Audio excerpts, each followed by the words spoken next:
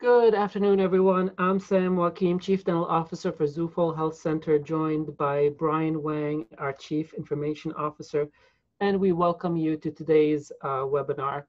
Next slide, please. Before we begin, a few housekeeping items. Participants will enter the session on mute to avoid any background noise during the presentation. Today's webinar was planned as a 50-minute presentation by our guest speakers, followed by a 10-minute question and answer period from the chat. However, due to the great amount of useful information on controlling caries in the COVID-19 era that our speakers have to provide us today, you will have the option to stay logged on for an additional 30 minutes and earn a total of 1.5 continuing education units if you choose. If you're not able to stay connected, please note that this session will be recorded, and a link to the recording will be emailed to you along with the slides within a week. CE credit is available only for those who attend the live stream and stay connected. To earn 1 CE credit, you must attend the live stream and stay connected for at least 45 minutes. To earn 1.5 credits, you must stay connected for at least 70 minutes. Please feel free to chat in your questions during the presentation. Questions that are not addressed during the session will receive a response directly to the email account associated with that question. If time allows, we will also take a few live questions at the end. You can raise your hand at that time to ask your question and you will be unmuted. A SurveyMonkey link will automatically pop up when you leave the session. If this does not pop up, don't panic. You will automatically receive an email with the link within 24 hours. Please complete the survey to receive your CE certificate if you are requesting dental credit. When you enter your information into the SurveyMonkey, please use the same email address as the email you used to register for this course. Make sure to enter your name as you want it to appear on the CE letter with complete words and capital letters where applicable. CE certificates will be sent out within 2 weeks. Zufall Health will be offering a series of webinars over the next few weeks, and you are invited to attend. Next slide, please. Support for this Zufall webinar series is provided by Horizon Foundation of New Jersey. Next slide, please. We are pleased to be joined today by our guest speakers, Michelle Wright, Caralyn Hall-Nogiec, as well as an additional guest speaker, Dr. Bill Moss, as a bonus treat for you today. Dr. Moss is a dental public health consultant and has an appointment as a clinical professor at the University of Maryland School of Dentistry. During 36 years of federal service, Dr. Moss served in the Indian Health Service, the Agency for Healthcare Research and Quality, and the Centers for Disease Control and Prevention, where he directed the Oral Health Division for 10 years. Dr. Moss has a particular interest in the control of dental caries in underserved communities, and since 2016, he has served as a faculty on the Sealant Improvement Collaboratives of the National Network for Oral Health Access, NOAA. Our second speaker, Michelle Wright, is a special market account manager for GC America. She has over 20 years of dental experience, including chairside assisting and practicing dental hygiene. She has worked in various roles, including distribution, manufacturing, marketing, and business development. Her passion is education and educating clinicians on minimal interventions in dentistry. Our last speaker is Caralyn Hall-Nogiec. She is the East Region Key Account Speaker, for GC America, and she has 20 years of dental experience, including chairside assisting. She has also extensive experience in CAD/CAM training, support, education, and manufacturing. Her focus is on creating efficiency within the team and educating patients to improve outcomes. I turn it over now to Dr. Moss.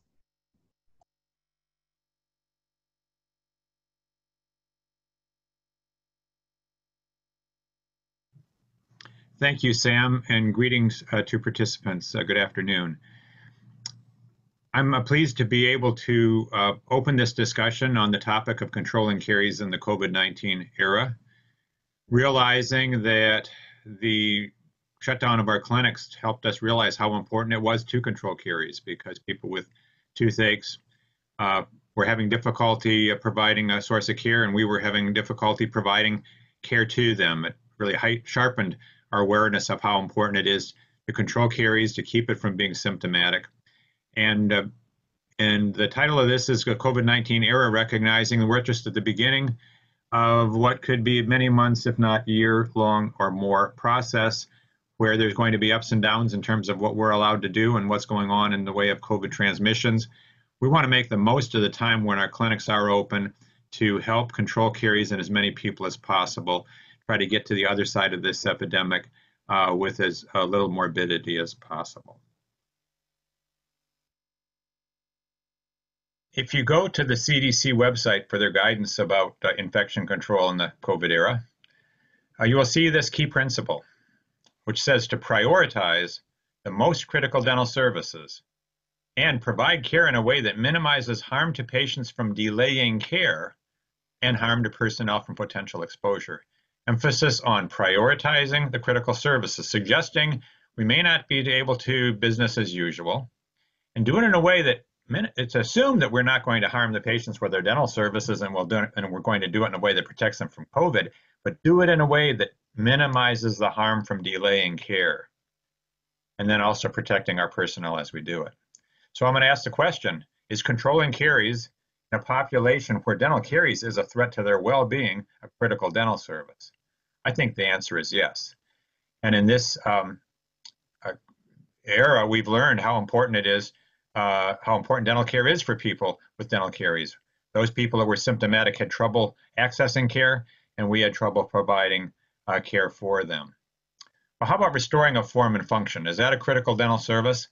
In some patients, perhaps, but for the most part, I think anything that can be deferred until we get to the other side of this is something that may not be something that we would say prioritize as the most critical dental service. And where the decision has to be made really is how that affects your clinic capacity and the productivity that might affect the delaying of care. How do you manage demand? Are there waiting lists?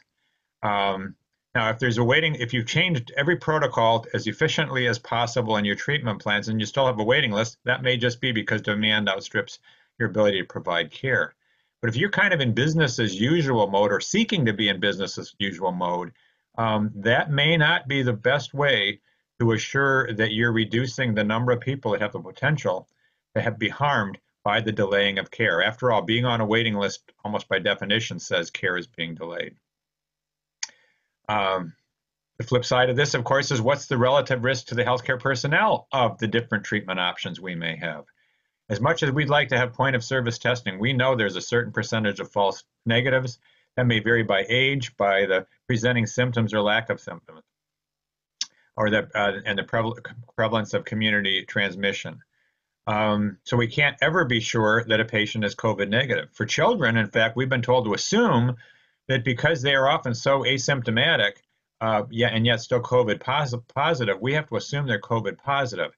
And while we maybe at this time think they're not good spreaders of the virus, we just don't know enough now to be cavalier about this at all. I don't wish to make light of the many oral diseases and conditions that your patients may have problems with. But I think for most of the patients in our practice, dental caries is far and away the greatest oral disease threat to their health and well-being throughout their lives.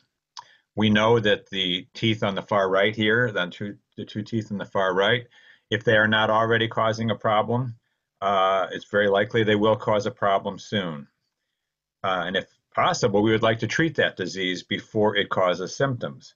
We know dental caries is a chronic disease, so we would actually like to intercept and arrest caries at every stage from the sound tooth on the left up until the point where the caries becomes cavitated. Now, having a dental program to address that disease, having a dental program that's open and able to treat people even before their disease is so bad they have symptoms, being able to treat them with a healthy and productive staff is very important for your communities. But what do we do about those two teeth on the right with the cavitated lesions? Fortunately, modern dental science has given us some options for managing those cavitated lesions that minimize the use of aerosol-producing handpieces or the or water syringes, thus enabling us to treat the condition without jeopardizing the safety of providers. The University of North Carolina provided guidance shortly after clinics all across the nation closed. I'm not sure if any of you are aware of them. The guidance can be found on the website of the North Carolina Oral Health Coalition under COVID-19.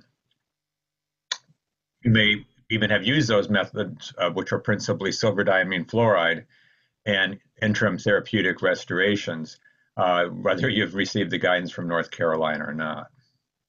Now, we have a lot of evidence that these interim therapeutic restorations on the class 1 cavity that we saw on the slide before could survive at least 4 or 5 years before they would need to be replaced. And even the class 2 cavity that we saw, the 2 surface cavity, would very likely, an interim therapeutic restoration could very likely arrest the caries and maintain health for a year or two until we get past the current crisis. Now, I know a criticism of the interim therapeutic restoration is the fact that explicitly anesthesia is not used, drills are not used, and caries is often left at the base of the cavity preparation. And dentists are concerned that, well, I'm going to have to re-enter that tooth at a later date to remove all the caries before a final restoration. Now, as clinics have opened up, we can do a traditional restoration using rubber dam, for example, and high volume evacuation. But I'm going to challenge that notion that we need to do anything other than an interim therapeutic restoration during the time of this epidemic, if in fact our goal is to arrest caries. Whether we are preparing a tooth for an interim therapeutic restoration or for additional dental restoration, if our goal is to have the patient not have any symptoms during the next year when we know accessing dental care will be difficult, how important is complete caries removal? And I believe the answer is it's not. What is important is optimal caries removal. Selective, partial, incomplete caries removal is associated with maximum tooth survival compared to complete caries removal. There are fewer pulp exposures and fewer signs and symptoms of pulpal disease. And what do I mean by optimal caries removal? Well, it's selective. Selective in that there's attention to complete caries removal around the periphery, the axial walls, and the purpose is to maximize the fusion of the restorative material with mineral-dense tooth tissue. And it's selective in that there's an incomplete, if necessary, caries removal of the pulpal floor, if that is necessary to avoid pulp exposure. The attention here is to respecting the pulp, to treat the odontoblast tenderly, and will rely on the seal of the restoration to isolate the caries bacteria. When I was still in clinical practice, this might have been considered to have been good dental care. The goal is to remove all the decay. And if the decay was so deep that there was a pinpoint pulp exposure, well, it was just unfortunate the decay was so deep that I had no choice. But actually, we now know that is not good dental care. Since at least 2008, we've known that it's best to leave behind infected dentin if removal of it would put the pulp at risk of exposure. And we know this from the findings of 3 randomized controlled trials, one of which ran for 10 years. We now understand that cariogenic bacteria, once isolated from their source of nutrition, either die or remain dormant, and thus propose no risk to the health of the dentition. And this was not published in some obscure journal. This was published in the Journal of American Dental Association in the section called Clinical Practice. I would go so far as to say that incomplete caries excavation is the standard of care, and it has been at least since 2014, which was the first time this guidance appeared in Pediatric Restorative Dentistry Best Practices of the American Academy of Pediatric Dentistry. They cited evidence from trials and systematic reviews that incomplete caries removal in both primary and permanent teeth, whether there was normal pulps or teeth with reversible pulpitis, resulted in fewer pulp exposures and fewer signs and symptoms compared to complete caries excavation. Now, I do want to make sure that we don't misinterpret the third finding. The third finding was evidence that a one-step excavation followed by placement of the final restoration led to higher success in maintaining pulp vitality than a two-step process that some had advocated, where a temporary filling was placed with partial caries removal and then followed at a later time by complete caries removal and the final restoration. This is not saying that if you replaced an interim therapeutic restoration a year or two later, it would have worse outcome than if you had done the definitive restoration in the first place. What it is saying is if you need to replace an interim therapeutic restoration because the restoration no longer is protecting the tooth, then just remove as much of the glass ionomer as you need to place the new filling. If glass ionomer is still intact at the base of that interim therapeutic restoration, simply leave it, again, respecting the pulp.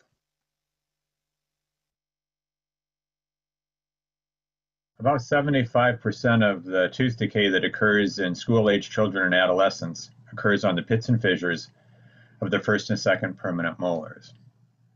Unfortunately, we see more teeth that look like the ones on the left and center of this sequence than we do the teeth on the right. It used to be quite common for a dentist to watch these molars. They would recognize that the ones in the middle had something going on. You could see some stains at the very least and perhaps some decay starting in those deep fissures. And recognizing that they were concerned about that, dentists would watch them. They would wait, and then eventually the cavity would happen. We now realize that the thing to do rather than watch those teeth is to apply a sealant.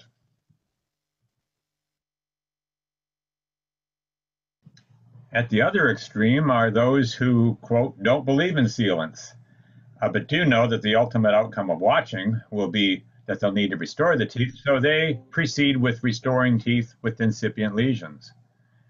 I don't think that would be a good use of a dentist's time even before COVID-19, but now, certainly, when we want to maintain a productive clinic with the capacity to provide dental treatment to patients before they develop symptoms, any aerosol generating procedure needs to be justified. So my question is restoration of incipient carious lesions the standard of care?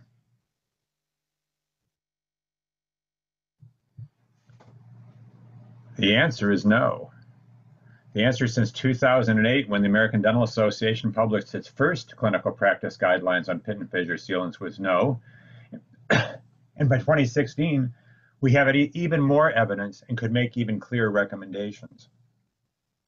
Now, the 2016 guidelines, which were jointly issued between the American Dental Association and the American Academy of Pediatric Dentistry, we recognize those are both conservative organizations that are quite cautious about telling dentists what they ought to do. But they did conclude that sealants are effective in preventing and arresting caries in both primary and permanent molars and could minimize the progression of non-cavitated occlusal carious lesions. But there's a critical adjective that they used. They referred to this as a strong recommendation, and the definition of a strong recommendation is that in most situations, clinicians should follow the course of action suggested by the panel, and only in a selected few circumstances may they need to deviate from it. In other words, it would be up to the dentist who did not want to follow those guidelines to explain why the situation in that particular case, this particular patient, this particular time, required them to deviate from those recommendations. Again, this evidence is not buried in some obscure journals.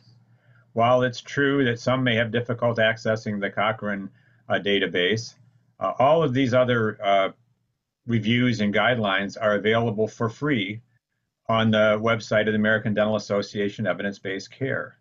That it reiterates, I believe, that it has to be considered a standard of care for the profession. One doesn't need to be a member of the ADA or AAPD to access these guidelines. These are in the part of the website that anyone can access for free. And so while there may be membership benefits to participating in developing these guidelines, the standards really are clear for the entire profession.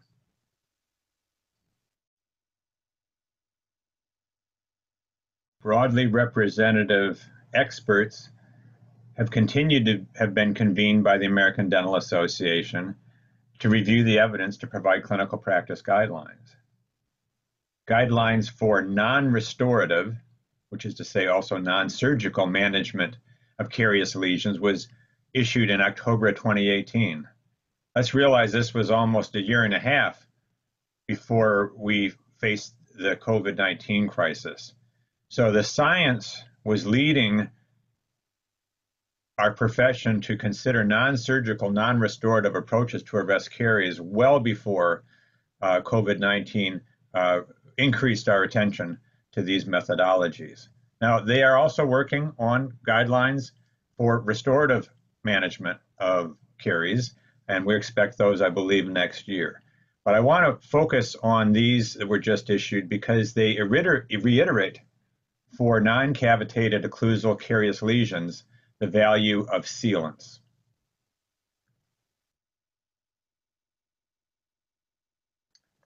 Perhaps I moved off that previous slide a little bit too quickly.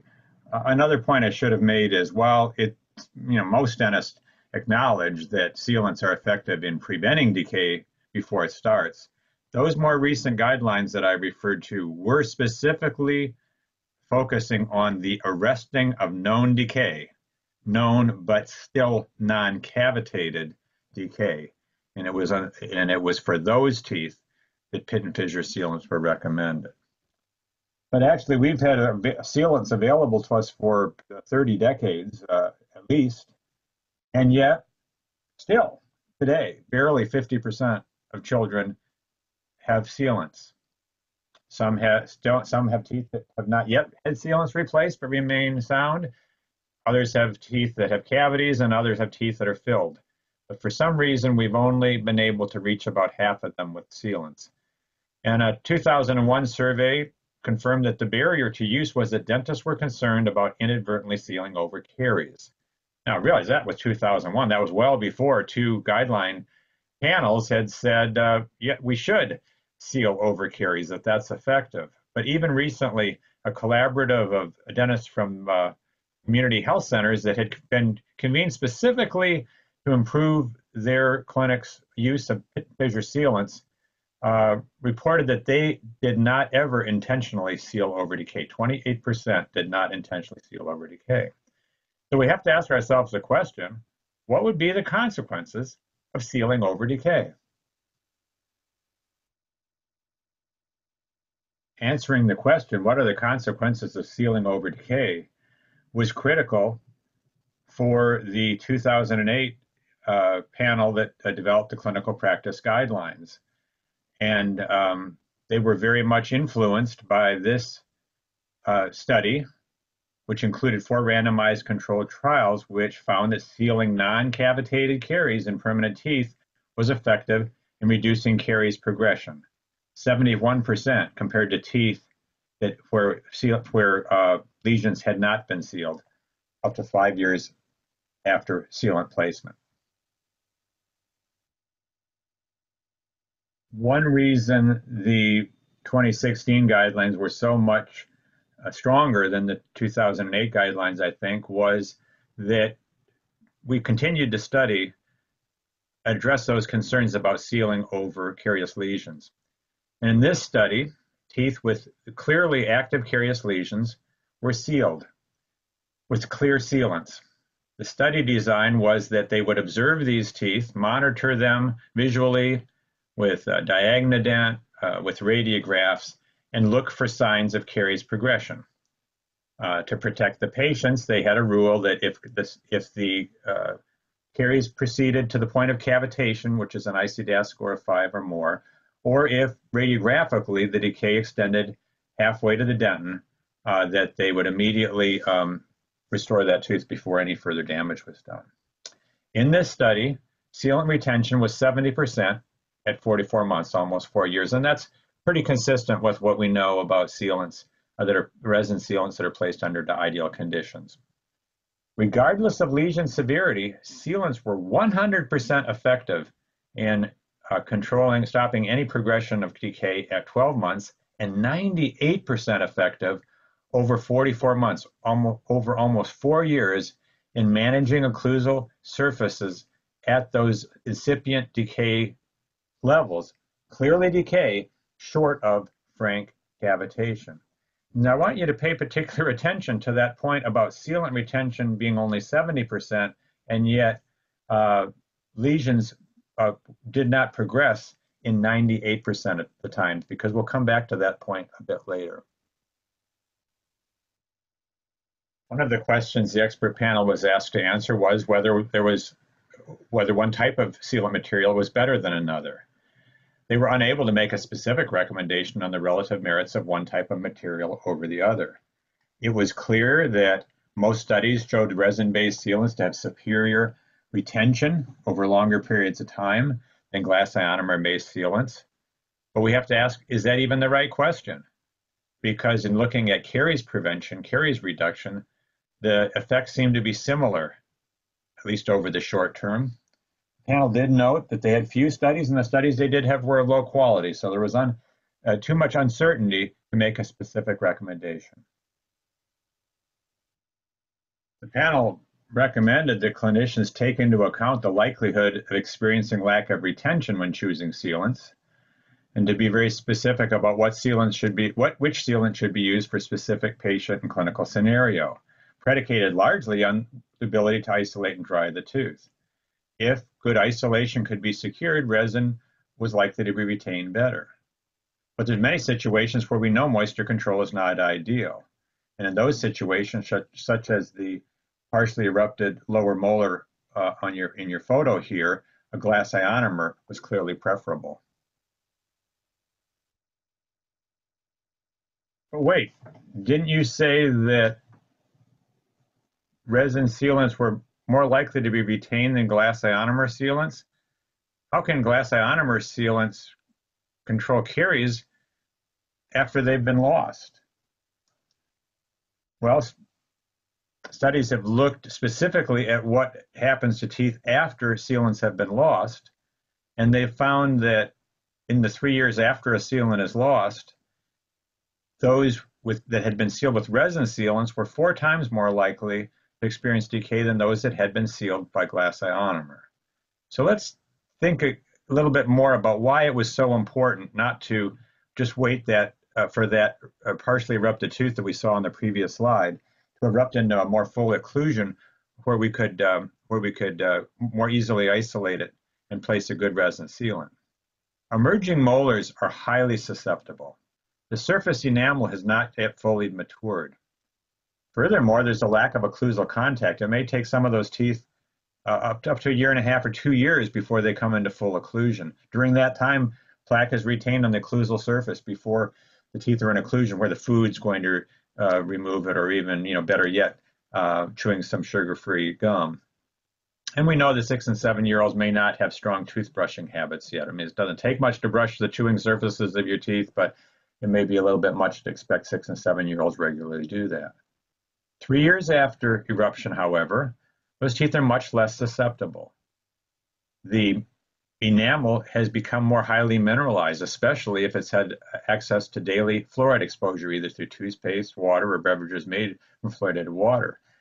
In those cases, the surface enamel converts hydroxyapatite to fluorapatite wherever the cariogenic plaque have existed. And 3 years after the teeth have erupted, 9- and 10-year-olds may be more reliable and skilled toothbrushers. One advantage of glass ionomer is that if glass ionomer is placed on those teeth just as soon as possible, before the enamel has fully matured, the microporosity of the glass ionomer sealant allows the enamel to mature. There's just enough flow of minerals and fluid that the tooth can continue that maturation process. That is not the case with resin sealants. Resins, while they keep bacteria from penetrating into the tooth, they also prevent any minerals or fluids from going to the tooth surface. Moreover, glass ionomer has high levels of fluoride, which diffuse into the glass ionomer, again strengthening that surface layer. And glass ionomer material can be retained deep into the fissures, whereas resin sealants tend to flake off in large chunks as retention is lost, the purely mechanical retention is lost. Glass ionomer is more likely to wear away. And so you can wear away the chewing surface and still retain it in the deep fissures where it can continue to seal the bacteria off from the biofilm and keep the bacteria from progressing. In conclusion, both glass ionomer and resin-based sealants exhibit significant caries preventive and caries arresting effects. Therefore, both materials are equally suitable for clinical application as fissure sealant materials. But in the COVID-19 era, the ease of use of glass ionomer and the lack of aerosol generation, as you'll learn about in a few minutes, suggests that it may be superior, if not for the individual patient, then for the community, by enabling more patients to be seen at lower cost and at least risk to staff. And I hope I'll be able to join you by phone for some questions. And if we don't have time for questions, I'll be happy to answer any that you give to Dr. Joachim, and he'll send to me and we'll respond to you. Thank you.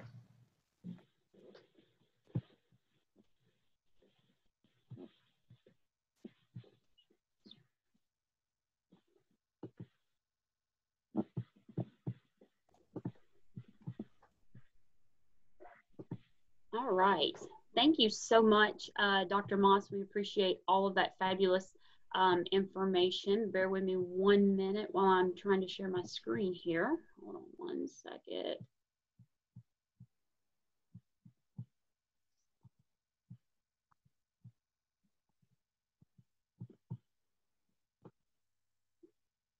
Bear with me 1 second.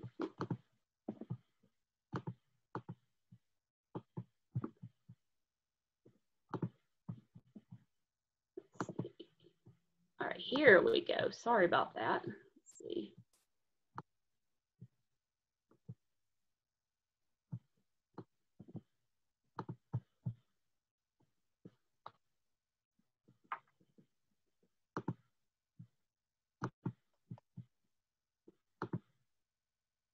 Okay, I just want to ask, Brian, can you see that? Sorry, I was having a little bit of technical difficulties there.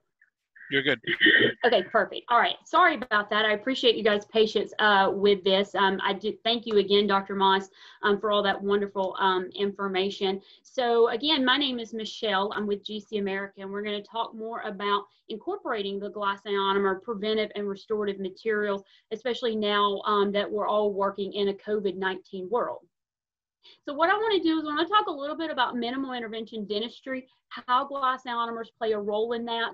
You know, creating minimal aerosol flow within the clinical setting, effectiveness of GIs, the science behind it, preventive options, and restorative options as well. So what is MI, minimal intervention dentistry? So essentially, minimal intervention dentistry is the modern medical approach to the management of decay. So the days of drilling, filling is not necessarily the standard of care. You know, with the technology and the new products that we have out there, it allows us to practice minimal intervention dentistry in the fact that we can be very conservative in our preps.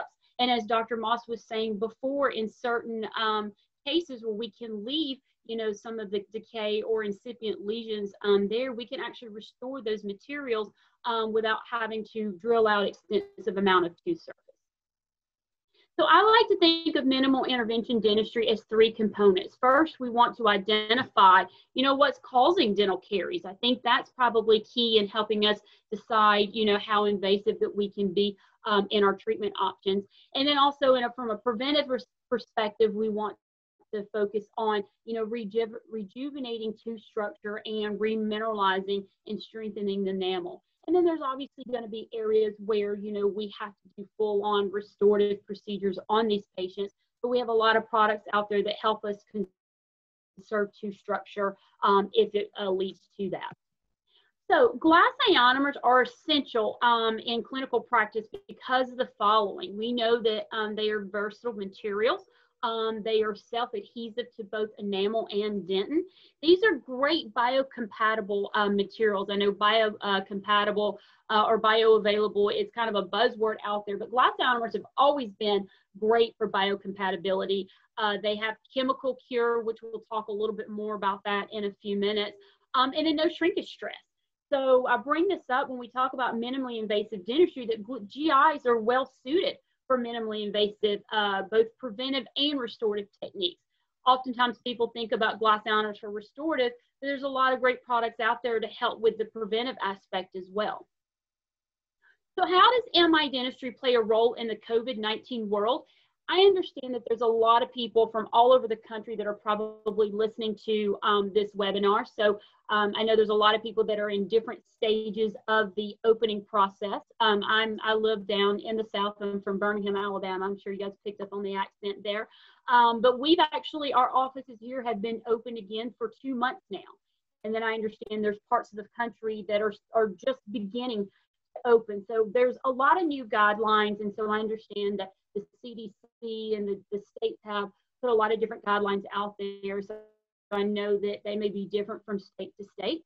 And then I also know that oftentimes guidelines can be interpreted in different ways. But I'm actually currently working with, or me and my team are actually working with 3 different national entities. And one of the common things that's happening in this process is the elimination or minimizing of aerosol sprays, especially within the hygiene department. I'm working with a group right now that has actually said that they are not allowing any aerosol sprays within the hygiene department, but they are doing minimized aerosol sprays within the restorative department. So, that can really put a damper on some of the procedures that we do. Also eliminating aerosol sprays and modifying hygiene, what else does that look like? For a lot of offices, it means utilizing hand instruments versus sonic or ultrasonic instruments. Modifying plaque and stain removal versus full mouth coronal polishing. There are some offices out there that are using no use of air polishing, no use of air water syringe. And because of this, they are utilizing hydrophilic sealant material as their choice of sealant. Now, in a restorative procedure, what does modified restorative techniques look like? Well, again, first, our objective is to provide long-term restorative care while minimizing aerosols. What does that look like? What are examples of this? First, we want to think about the management of cavitated carious lesions in a vital tooth.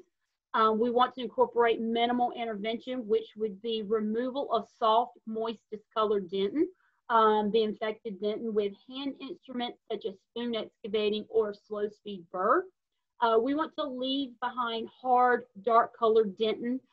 We also want to limit excavating in deep cavities. We want to try to attain those margins in sound dentin. We also want to, the way we can do this is restore with glass ionomer or glass hybrid restoratives. And the advantage of that would be, again, it's a self-adhesive chemical cure material that bonds to tooth structure, bonds in moist dentin, so does not require isolation, which is always a plus when you're working in the mouth. And then the material also has high fluoride release to help prevent and oftentimes arrest the caries process. So how effective are GIs? I mean, I could go on and on all day long, and I understand that I'm the GC America rep, but there are tons of studies out there that back the efficacy of GIs. One of the best statements that I actually found when doing some of this research was on Oral Health's website. And I'm just going to do this verbatim because I think this says it best. So according to the Oral Health Group website, Glass ionomers, and keep in mind, this has cements in parentheses, but this doesn't mean necessarily you're eluting cement. All glass ionomers are classified as a cement per se, but whether you're talking about Fuji 9, Fuji 2LC, you know, they're all a glass ionomer cement. They just have different chemistries that allow you to do it for different reasons. So this is all glass ionomers in general. Release fluoride ions at around 1%. That's above 5,000 parts per million. That will effectively kill any cariogenic bacteria still present in the outer perimeter of the carious lesions. Glass ionomers protect the margins of the restorations from recurrent decay. So again, glass ionomers are definitely an effective choice at any time, but it's definitely during this COVID era in which we're working in. So again, the proof is in the science. I'm not going to go through each one of these, but I wanted to put these references up there. So if any of you are interested in, you know, looking at the science behind glass ionomers, please take a screenshot of this. I also believe Dr. Joachim and his group are actually going to share this literature, but there are tons of studies out there that talk about using glass ionomer restoratives in the ART technique, you know, using sealants in conjunction with the ART technique, glass ionomer, high viscosity glass ionomers versus composite resins. Again, the ART technique versus amalgam restorations. I mean, we could just go on and on and on, but these are really some great resources if you're not currently using glass ionomers, why you should incorporate glass ionomers into your practice. So what is a glass ionomer? You know, I know there's a lot of you on here that have taken tons of biomaterial courses. There also may be some people on here that are not as well versed in biomaterials. So I always like to discover, you know, what a glass ionomer is, because it helps us differentiate why it's different from resins. So glass ionomers, if you've ever worked with them in the past, you know, you may have mixed that powder and liquid before. You may notice that it comes in a capsule, or in some of the cements, a double barrel syringe. And the reason is it comes in two components that have to be kept separated. So they have to be packaged separately than resins. But the base or your powder is typically a calcium fluoroaluminum silicate glass or a strontium fluoroaluminum silicate glass in the newer glass ionomers, and a water-soluble polyacrylic acid. So once those two materials bind together and reach the two surface, it creates what we call this acid-base reaction, or this chemical reaction, and it also starts releasing fluorides, which last for relatively long periods of time.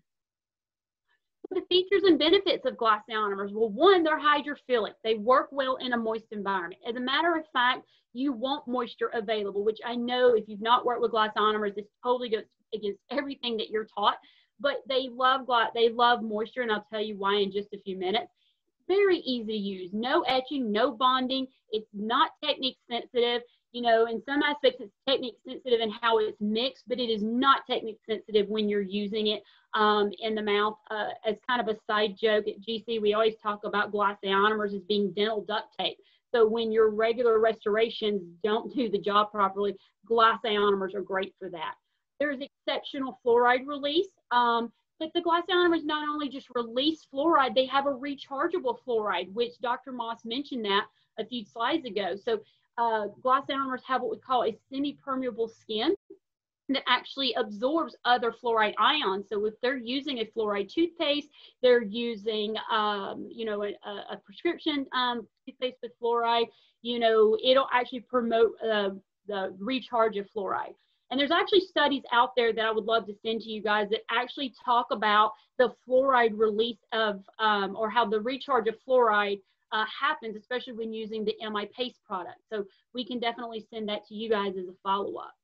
And again, it chemically bonds to the teeth, which is completely different than your resins, which have what we call a mechanical reaction. So I'm a visual person, and normally I have visual aids, but this is a virtual call. So normally what happens when I think about a mechanical reaction, mechanical reactions are kind of like if you think about the zipper on your jeans or your shorts, how the zipper just kind of interlocks into one another. Mechanical reaction is kind of that same concept, right? So you can kind of see the ins and outs of where one starts and one ends. A chemical bond is different. It kind of chemically fuses into one another. So if you look at the slide at the bottom layer is actually the dentin surface, and the top layer is the glass ionomer restorative.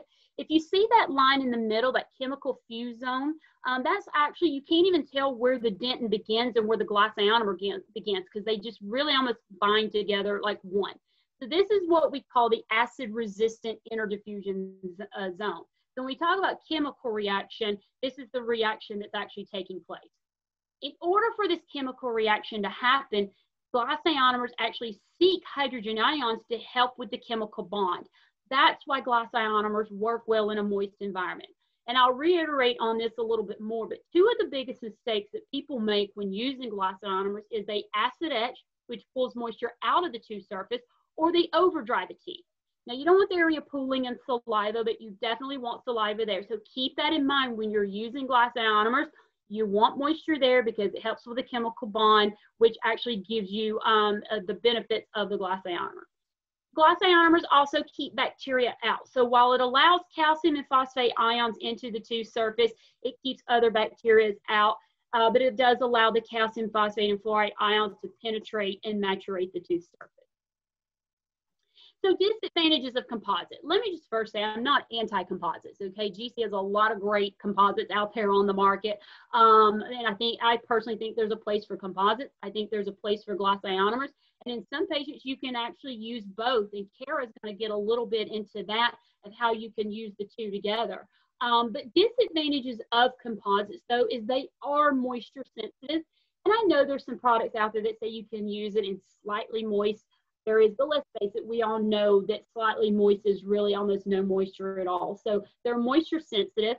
Again, there's no chemical adhesion. So what happens is you're more likely to see potential shrinkage when using composites, which then leads to possible micro leakage, marginal discoloration, and it also allows for bacterial penetration. Also, when using composites, there's no acid-base reaction that's taking place, which means there's no ion exchange, and then there's no fluoride uptake. So again, composites are great restoratives, but all they're doing is they're just a placeholder from when you excavated the decay and left a hole. So again, you know, the glass ionomers are a biocompatible material. So I'm going to talk a little bit about a glass ionomer sealant. And for those of you that have attended some NOAA presentations, I did talk about this.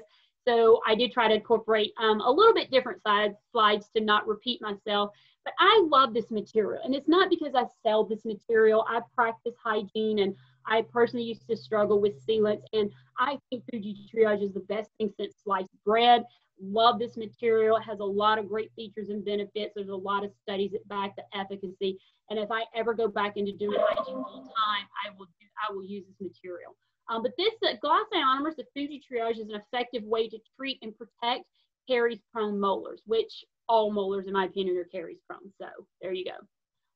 So the features and benefits of the Fuji Triage has the same great benefits as what we mentioned before. No etching, no bonding, works well in moist environments, releases fluoride.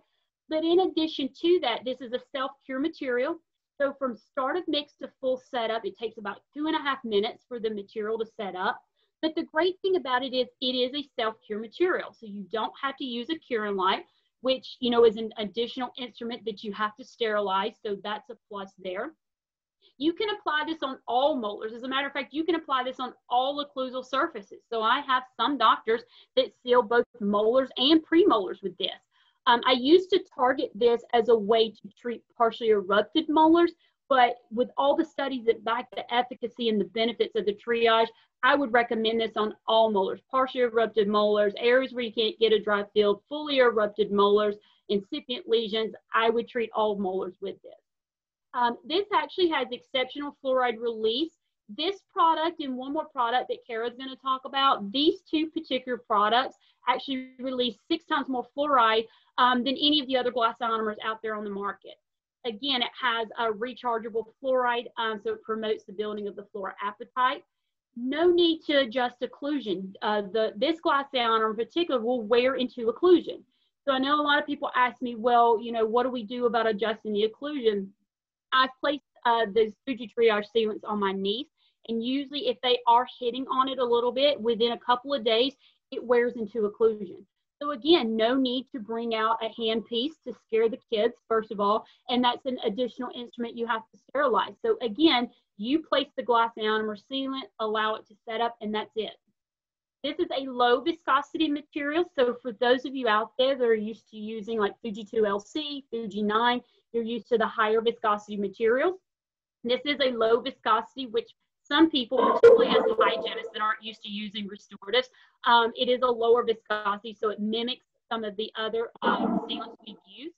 So it's some people find this a little bit easier to place.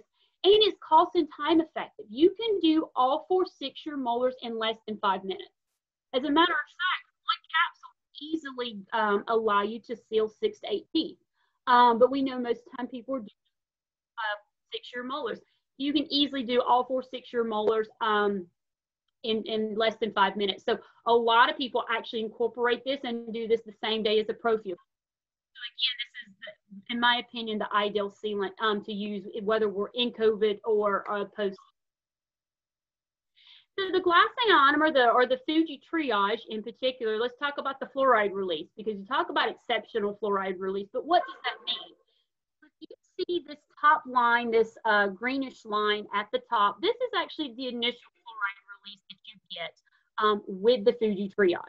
In comparison to the average competitor glass ionomer, which is the red line at the bottom, so it does release a significant amount of fluoride, but you can see the big difference there. And then if you squint really hard and look at the bottom, that blue line at the bottom is some of the resin sealants that claim to release fluoride. So technically, does it release fluoride? Sure. But let's face it, if you're using a glass ionomer material, you're probably using it for a reason. So you want this high fluoride release. So again, if I'm using glass ionomers, you know, for the fluoride and the biocompatibility aspect of it, I would go with the Fuji triage, if nothing else, for this reason. So Dr. Moss talked about this, and I'm so glad he mentioned this, because I do get this question a lot, you know, what about the retention rate of glass ionomers? Because glass ionomers do have a bad rep for wearing and washing out. So people ask me, how long does a glass ionomer last? I think that all depends. I've seen, you know, depends on the patient, their bite, their chewing habits. Studies have shown, though, that glass ionomers are not as likely to pop out per se, because remember, resins have a mechanical reaction, glass ionomers have a chemical reaction. So typically what happens is, if you don't see that glass ionomer, oftentimes the glass ionomer is there, it just wears down into the grooves. I have personally seen photos that were 5 years post-op, 7 years post-op, and the glass ionomer was still there. And then I've seen some clinically, some patients that had Fuji triage that were 2 years post-op, and I couldn't see the material. But what's happening is, if you look at the slide on the right-hand side, this was actually a patient that had Fuji triage placed years ago. They came back, had to have the tooth extracted. Clinically, you could not see the glass ionomer. But when they did a cross-section of this extracted tooth, you can see right there in the middle, it looks like there's a material that's wedged down in there. That is the Fuji triage that has been placed. So even though you can't visually see the material, it is still down in the grooves, and studies show, excuse me, there's typically no signs of incipient lesions because that Fuji triage is still doing its job. Now, I know if you're like me, you're a visual person, you have to see it to believe it. So the thing about it is if say the patient comes back a few years down the road and you don't visibly see the glass ionomer, you can place more Fuji triage on top of that, and it's okay. It'll still be just as effective. You can add glass ionomer on top of glass ionomer. But let's just say, for the sake of, if you have a patient that you're not so sure that the parents are going to be responsible for bringing them back, or maybe they live in an area where they just don't have access to care, because we know that that happens a lot. And just know that you can rest assured that if you place Fuji triage on there, there is a very high chance that that material is going to stay in there. And then I also wanted to show you this post-op photo on the left. This is a patient where the Fuji triage was placed. They took a photo 3 years later, and that material looks just as good as the day it was placed. So again, there's a lot of factors that go into it, but glass ionomers are not known for popping out. They're just known for wearing, but typically they're still in those grooves. So again, I want to reiterate, you know, again, when we talk about the chemical bond, we want to make sure that the tooth, you know, is slightly moist. So two of the biggest mistakes that people make, and I see this all the time because it is so hard to just not grab that air syringe, but we're in an environment now where we're not, we're forced to not do that. But you don't want to over dry the teeth, and you don't want to acid etch. Please do not acid etch with phosphoric acid because the glass ionomer will not bond to the tooth. We do recommend that you use the GC cavity conditioner, which is a 20% polyacrylic acid, not a phosphoric acid. It just helps remove the smear layer. It does not open up tubules, and it will not dehydrate the teeth. So keep in mind, do not over dry and do not acid etch. I would almost rather have a tooth a little too moist than not moist enough, okay? So here is a technique, and if you've used Fuji Triage or other glass ionomers, this technique may look a little bit different, but we developed this for those of you who are minimizing or eliminating aerosols in your practice. So I first want to draw attention to the slide on the upper left-hand side. So you can see that how this tooth is not pooling in saliva, but you definitely can see that the tooth is moist. This is how you want the tooth to look when you place any glass ionomer. So what you're going to do with Fuji Triage is you're going to identify the teeth that need to be sealed. Okay, we used a partially erupted molar here. Then you're going to take a toothbrush or a wet cotton roll, and you're just going to remove the gross plaque from the occlusal surfaces. Then you're going to place the GC cavity conditioner on the tooth for 10 seconds. After that, you can then take a soil cotton roll or soil cotton tip to remove the cavity conditioner. Some people will ask, well, what if you don't fully remove the cavity conditioner? Will that interfere with the bond streak? No, this is the same polyacrylic acid that's actually in the glass ionomer, so it will not interfere with bond streak. So once you rinse that off, you're then going to take the capsule. Glass ionomers do come in a capsule.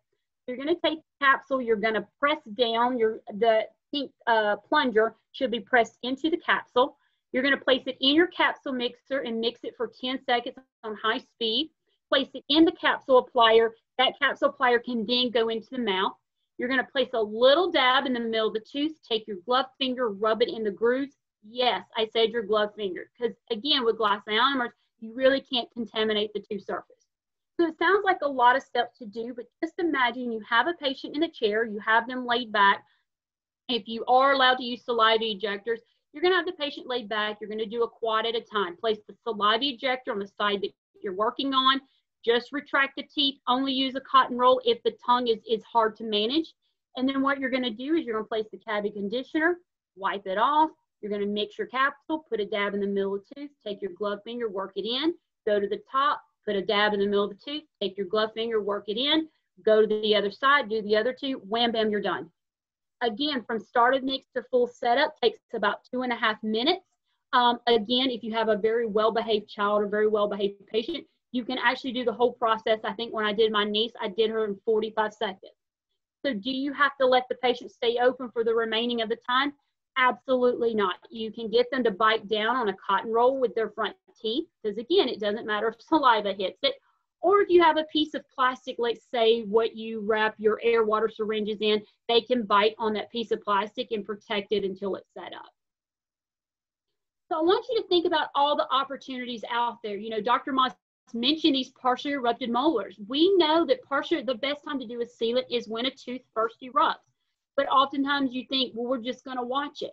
So we know it may take a year to a year and a half. So why are we watching that? So make sure you put Fuji Triage on those partially erupted molars. Times when isolation is an issue, because glass ionomers love moisture. Incipient lesions, stop watching these lesions. I mean, all we're doing, if there is a lesion in there, is watching it get bigger. If there's not a lesion, then you're leaving the tooth unprotected. So again, there are tons of studies that back the efficacy. Because it releases fluoride, it acts as a bacterial static agent. It can arrest or reverse the decay process. Environments that do not allow aerosol use, you can still do sealants. So don't stop doing sealants, okay? And then oftentimes you can do it because it is a quick procedure. You can do it the same day as a prophy appointment. Your patients and their parents will love you for not having them to come back. No offense, they may love you as a person, but no one wants to go to the dentist no more than they have to. So think about that. Not only is it beneficial to the teeth, but the patients are going to love you for that as well. So indications for this, Fuji Triage itself is great for sealant or protective restoration. You can use it as a class 5 at the gingival margin if you want a lower film thickness material. Incipient lesions, again, please stop watching the incipient lesions get bigger. You can also use this in the SMART technique if you need a low viscosity of material. And then there's some off-label uses as well, but this is pretty much what indications for use for the Fuji triage. So I'm going to go ahead and turn this over to Kara, and then she's going to take over on the restorative aspects of it. Thank you, Michelle. I really appreciate all the information that you've provided. Is everybody able to hear me with ease? Yes. Okay. All right. And are we all able to see the slide? Yes. Perfect. Thank you. All right. Well, welcome everybody. I appreciate all your time so far. I hope you're enjoying learning about MI approaches and how we are able to utilize glass ionomers, especially now in this new COVID world that we are living. What you're seeing right here are most upgraded glass ionomers, one being the resin modified glass ionomer, Fuji Automix LC, and the glass hybrid Equia Forte HT.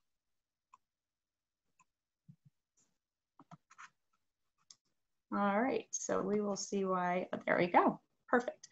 So what we want to go over are modified restorative techniques during COVID-19. We have two treatment options that you may utilize. So a lot of you, Dr. Moss talked about a long-term restoration with a high viscosity glass ionomer, as did Michelle. And what we are looking for is if a patient comes in and has decay, and we want to limit the aerosols, spoon excavating and getting as much of the soft areas out as possible until we find those margins or borders where we don't have as much softness. Glass ionomer is going to arrest whatever decay you were unable to get with a spoon. So what you would do first is excavate, make sure that your area is damp, and then you're going to place cavity conditioner. And as Michelle stated before, please do not use phosphoric acid etch. That's desiccating the area. You need to have cavity conditioner for the fact that it's a polyacrylic acid. So once that's been placed for 10 seconds, we're going to remove it with not cotton rolls per se, because cotton rolls can't get into those little nooks and crannies. So I would say remove the cotton from the cotton rolls, dampen it, and then wipe out the cavity conditioner. You're limiting rinsing. And then while applying your glass ionomer of choice, you can minimize the polishing by using a slow speed or a cleoid discoid hand tool. Now with the sandwich technique, you choose to use the glass ionomer, and then you're going to be capping it with composite. By doing so, we're going to be avoiding the etching process, the rinsing process, the aerosols, and then what we're going to do is when we're placing the composite on, we're going to be using a self-etching adhesive. So we are limiting the aspect of needing to do multiple steps, but also creating aerosols. And then you're going to determine if you are going to have to use high speed, or you could do a slow speed with soft flex discs afterwards. So this is a nice diagram stating and showing how the modified sandwich technique protocol would be beneficial at this time. You would apply the cavity conditioner to a wet space, and then again remove that cotton from the cotton rolls, dampen it, remove the cavity conditioner. We are going to make the Fuji Automix LC or the capsule form of Fuji 2 LC go to a 2 millimeter increment in the cavity space, hitting it with the light for 20 seconds. And then the residual tooth structure that we want to mend composite to, we are going to be placing a self-adhesive bond. We have something called G-Premio bond. And then to fill the rest of the restoration with a composite, we do have an injectable, which is like a molten form of a hard, compact composite form. But you would do the next 2 millimeters of that and hit it with the light. So the Fuji 2 LC is a great product. You do need to have a triturator, but its upgrade now takes away that need for the triturator. It's in a hand dispenser, And it is still that bioactive, biocompatible material that you love that has the high fluoride release. Dr. Moss and Michelle were speaking about the rechargeability of the fluoride by having fluoride introduced into the oral environment. And then there is no need for etch, but we do have to have that cavity conditioner, and it's adhesing to the tooth chemically when you have water ions present in your cavity space. So that is key. You need to have the area wet, damp, glistening. If you do not, you will possibly have sensitivity, and we want to say we have virtually no postoperative sensitivity, but we want to be sure to have the area damp, because if we have it dry, our material is going to pull on the dent and tubule water, which then we all know is going to become pulpitis, and we don't want it to become irreversible pulpitis. So the key with glass ionomers is please keep it glistening when you are applying. And I totally understand it is a whole new world if you have never used glass ionomers. And that's where we come to, even in the presence of saliva, our material is chemically fusing to the cavity space, because again, saliva does have water ion components. As an off-label use, if you choose not to use the triturated material, Fuji Triage, you are able to use this as your sealant alternative. So there are a lot of other bioactive materials that are out on the market, and I wanted to show you how saliva contamination does play a role in its effectiveness. As you can see with the Fuji Ionomer LC, there's not much discrepancy when there has been no contamination versus saliva contamination. Now, remember, our no contamination would be that the area was rubber dammed, there were water pellets to keep the area wet. It's not your traditional resin protocols. With the Activa, I would suggest that that's something you had interest in. You just look at what their manufacturer's aspect, but their non-contamination is different from our no contamination. But saliva contamination, as you can see, does play a huge role on their effectiveness. We are a fluoride releasing product versus a calcium phosphate made product. And because we're a fluoride releasing product, you could see that the Fuji Ionomer LC's upgrade is even surpassing that Fuji 2 LC product that you love. And because Activa is not a fluoride releasing product, it is a calcium phosphate product. What we know in dentistry is calcium phosphate and fluoride together do provide an environment. So that's why you're only seeing a day or two of fluoride release with the Activa. Radiopacity is a concern for the fact that a lot of your procedures are reviewed by insurance, so you are then able to be provided pay for your service. And when you are having radiopacity issues, sometimes there's an issue with what's taking place on that aspect. But also, radiopacity is huge for you to have as a diagnostic tool. You want to definitively know where your restoration lies and where your tooth structure begins. And then, is it decayed where that restoration meets the tooth structure, or is the tooth structure sound? So it's great to know that the radiopacity is at 270%, making it where that circle is on this diagram, that's how bright you're going to be seeing on the X-ray. I would like to show you a case, a class 5 case, and because this was in 1991, it is Fuji 2 LC that you are going to be viewing as the end result. So this is where traditionally a lot of people like to use glass ionomers, the class 5 area.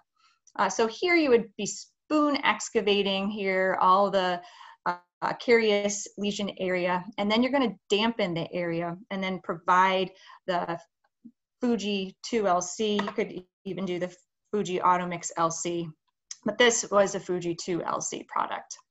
This is your end result. Now look at the tissue.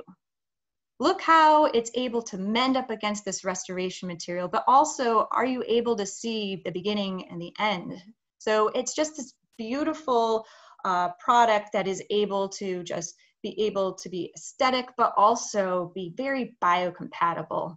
And when it comes to flex, if you were to place composite in that area, we all know that the composite has a higher likelihood of disengaging in that area due to lateral forces. So it's nice knowing that glass ionomer flexes like dentin and is going to have that chemical fusion that's not going to allow for the glass ionomer to pop out abfract in the cervical area. So indications of use, we're able to use it on class 1 pedos, class 3 and class 5 adult restorations, and you could utilize it in the SMART technique, and that is using silver diamine and then applying the Fuji Automix LC as your capping material. And as we stated before, the off-label use, you are able to use it as a sealant when you do not have a capsule mixer available. I am now going to move forward to our self-cure capsule Equia Forte HT glass hybrid. It is a system where you do have to have the capsule applier, the triturator, and then once you have fully equilibrated, slightly out of occlusion, your restoration, you are then coating it with Equia Forte coat. It's a new generation of high strength, wear resistant glass ionomer. You're able to actually replace marginal ridges with this material. It is 100% glass ionomer with strontium glass. You are able to place it very quickly because it is a bulk material because it self-cures. Again, wet field is what you are needing in order for a glass ionomer to mend to your cavity space. Great aesthetics due to the HT qualities, and HT stands for high translucency. Now, again, I'm going to stress, you must have the cavity space wet because we do not want to desiccate the area and then if it's a vital tooth, have that dentin tubule water pulled on because we really do not want to create pulpitis and or irreversible pulpitis. So no post-operative sensitivity, and the longevity of Equia is that of as if you were to place a traditional composite restoration. So this is quite exciting because for those who have caries or high caries risk, you are now able to put an aesthetic, strong material that's going to prohibit a recurrence of decay. So it's 20% higher flexural strength, 21% increase in acid resistance, and 40% improved wear resistance. So that coat that I spoke about, what is this coat? What does it do? It is this unique formula that has these uniformly dispersed resin that is going to actually balance out. When you apply it, it will apply more filler where it's needed and less at other areas. What this ultimately does is allows compressive and lateral forces to be applied immediately on a glass ionomer. It is about 6 to 2 years before it wears off, but don't worry, there is no need to reapply this material for the fact that glass ionomer takes 6 to 9 months to be the strength of a composite. So what we're doing is expediting that whole series by giving you that coat to have that compressive and lateral forces to be applied. And then once they do wear off at that 6 months to 2 years, you don't have to worry about reapplying the coat because your glass ionomer has matured. It is now the strength of your composites. Here are some competitive benefits. As you could see, we are at the strongest strength for compressive. And when it comes to wear depth, we do not wear as much as the other products that are available. Look at the fluoride release. We are double and sometimes 10 times that of other restoration materials. And then when it comes to shades, we do have 8 for you to choose from, and we're not very far off from our competitor for the surface hardness of 1 day. And I want you to keep in mind, we being a 100% glass ionomer, want you to do your due diligence and see what these other products are, what their ratios are of glass ionomer, because that does play a role in how you are going to choose which products to use.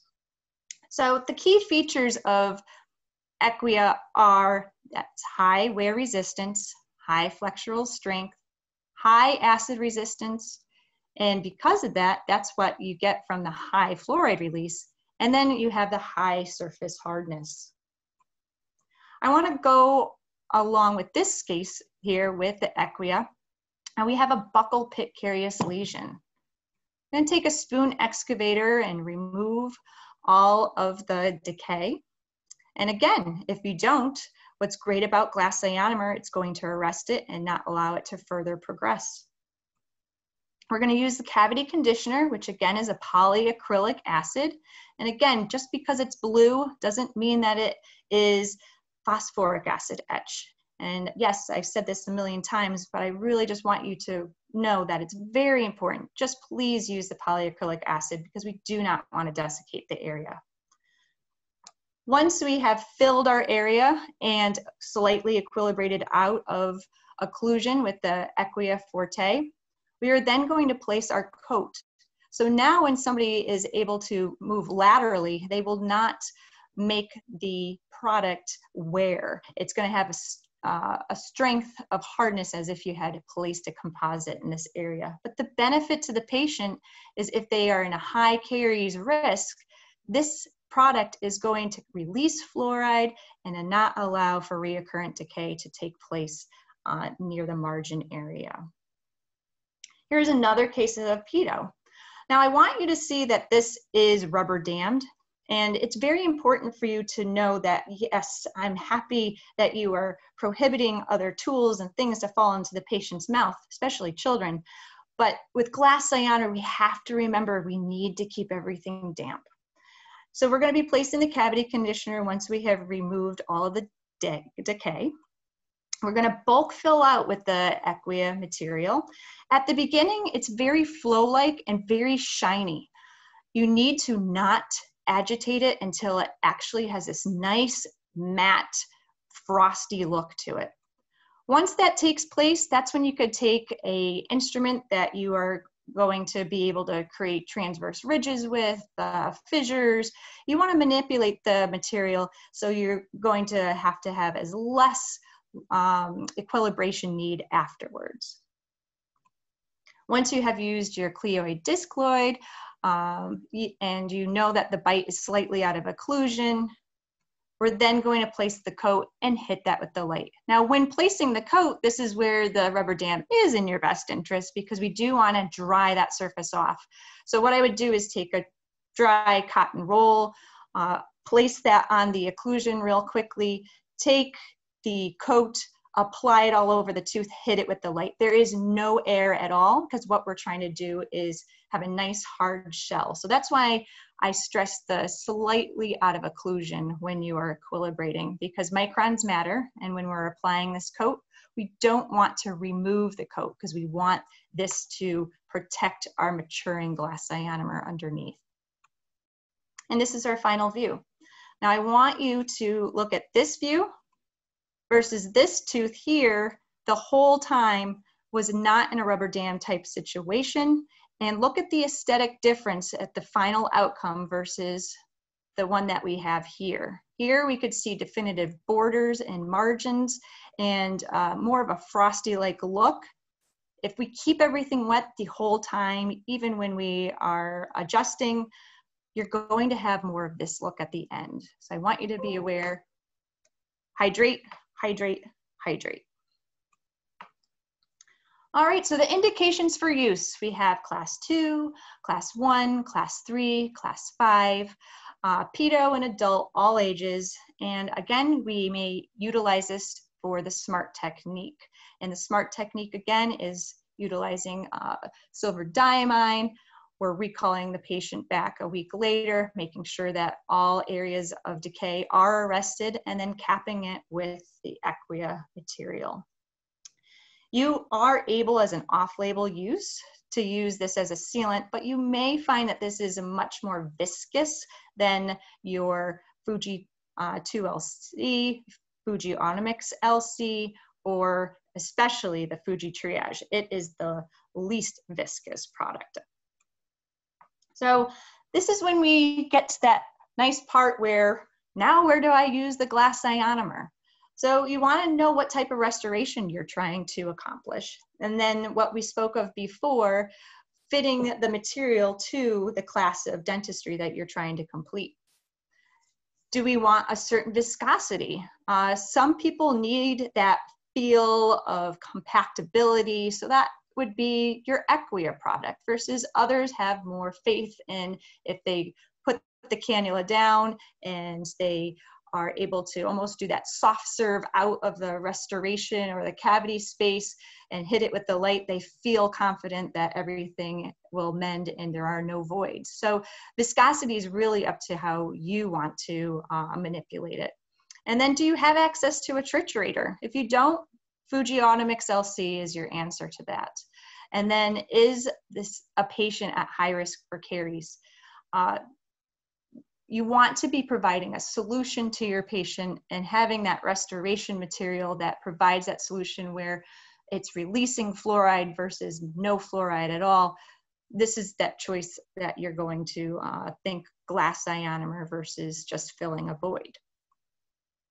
So the paradigm shift, the days of only using glass ionomers for class 5 is no longer the standard of care. You're able to utilize them in so many other aspects, and it's so, it's great to profile your patient to see who is going to benefit from this glass ionomer product.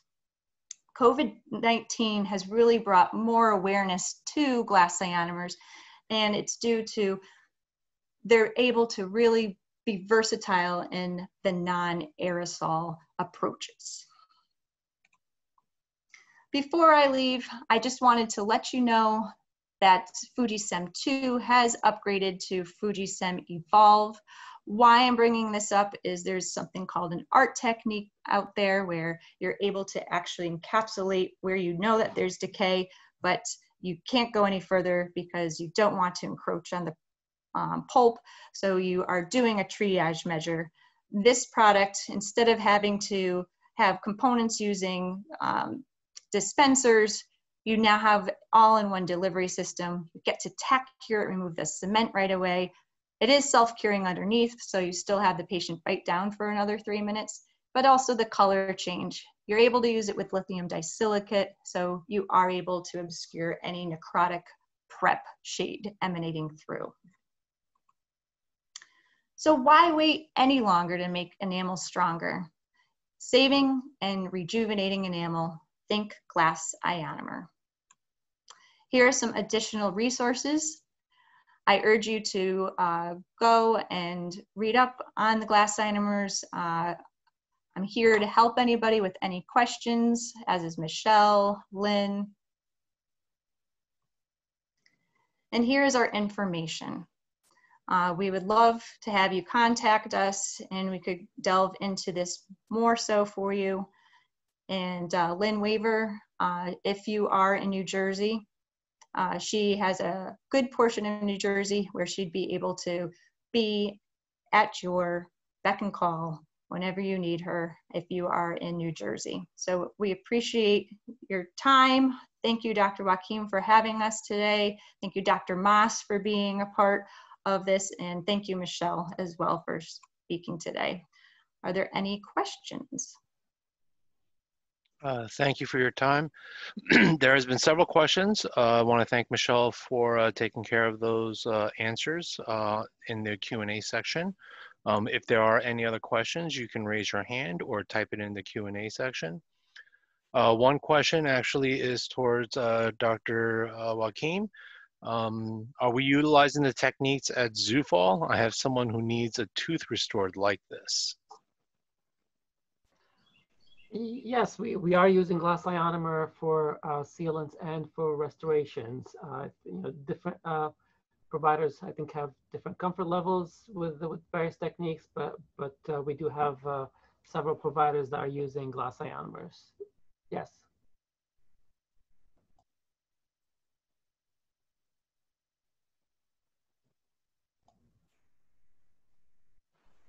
Are there any other questions at this time? Does the ADA endorse the glass ionomer for Class 2 restoration?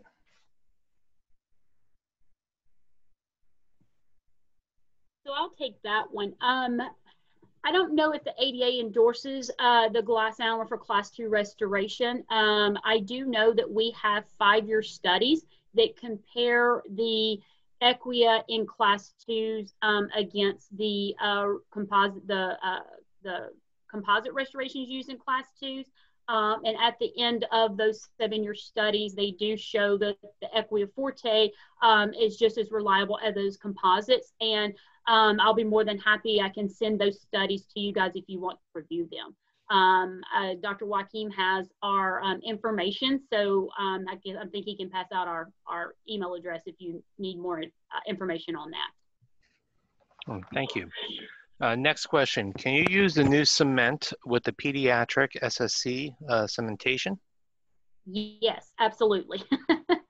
So pretty much all the indications you could use the Fuji-Sim 2 for, and Kara may want to elaborate on this a little bit more, but yes, this is actually a highly recommended cement for that procedure. Yes, definitely. Stainless steel, zirconia. I know zirconia is becoming popular in the pedo, and lithium disilicate. That's known as LISI or Emax. So all those substrates are able to easily be cemented with the Evolve. Okay, thank you. Any more questions? And we do have Dr. Bill Moss with us as well. So if there's any questions for him, he is on the phone and he'll be able to answer those.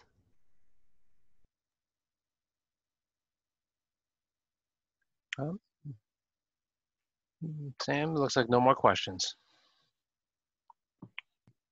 All right, so thank you very much, Dr. Moss, Michelle, and Kara for a great presentation. I really enjoyed it.